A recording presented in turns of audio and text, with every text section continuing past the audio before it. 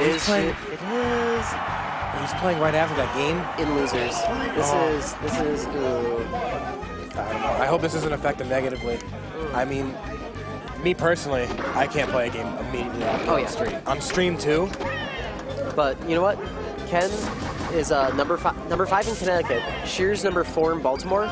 Shears is also the craziest TO you will ever see this side of Justin. But because like Shears can do it. Ken can do it. It just depends like how well each of them play. Because Shears has a lot of Pikachu experience is the thing. But the thing is, there's this whole stereotype of the Baltimore Pikachu that I mentioned earlier, of like they're just crazy, like no neutral, but like really punish base. Wow. And so that forward throw. So if Ken can just outdo Shears everywhere, I mean he can win. And I hope Ken can win. But I mean CT bias. CT bias, yeah. He's still upset about last match, honestly. I mean he's playing right after. Like, can you blame him? No, I can't at all. I mean, I wouldn't be able to. Oh God. But it's like Justin's like, yeah, all right, congrats for losing for Stranded and getting 5 stock. Here, let me go put you against Shears. Oh. That's a spike? That's like a true spike? Yeah. So all spikes are true spikes. All right, so Ken. Every game, no, Yoshi jump armor. I hate Yoshi jump armor is ridiculous. You just got, oh my God. Shears with the read again. Oh my goodness. Yeah. This is looking. Oh, the parry. Oh no. Oh, I thought he was gonna get it again. Yeah. He has something started though. I mean, I kind of know how DI works in this game. Yeah. I kind of do. So. You see, Ken's at 69%. That's why he's doing better. So he's just 69%. Yeah, he was. And now, oh no. Oh, going to down B finish. Okay, and forward air, nice. Oh, he missed 2 grabs. He missed 3. And 3? Yeah, he grabbed, pivot grab, pivot grab. Really? Oh, okay, so Ken, that was a fairly decent up B. Oh no! That's gonna be it. Good stuff from Shears. So what's kind of messing Ken up is the double jump armor. And so the way double jump armor works is that every move has like a specific value, and so if Yoshi's % is above that, then the move kind of just does that move minus whatever.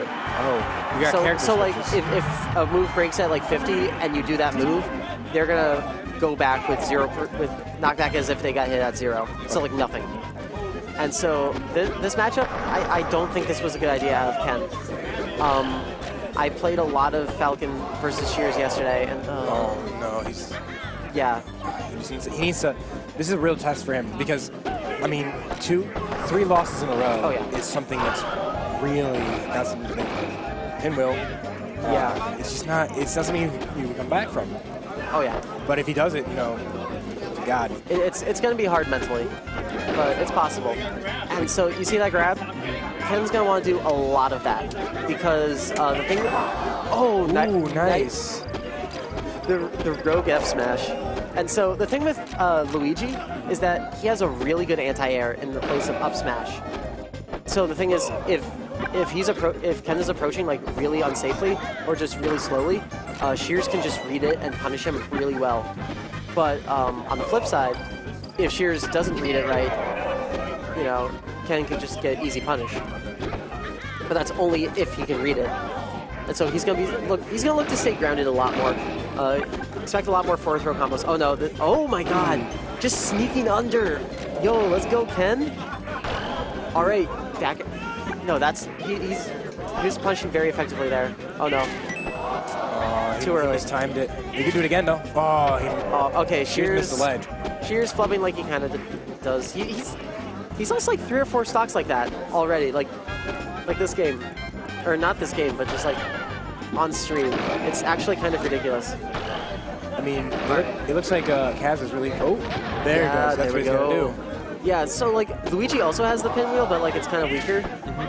And he just wants to do that to up B. So it's kind of like, you know, Luigi is Falcon with Fireball and slower. And other than like Fireball and some other moves, Luigi's the same as Mario. Not really. He's a bit floatier. Well, they're the same weight. Okay. And like they just play really differently. Think like Fox and Falco in Melee, because like they're really they look really similar on the surface, but they play incredibly differently. And that's Mario and Luigi. Wait, I'm sorry. I said that Shears was a Yoshi main. I meant to say he's a Luigi main. Oh, is he? Yes, he's actually a Luigi main. Oh, wow. It's looking like this pick is really paying off for KaZ then. Oh, I mean, he's doing fairly well. He's playing fairly smart. Even with like that one SD, he's like still keeping it fairly even. All right. There's a lot of grabs. Ooh.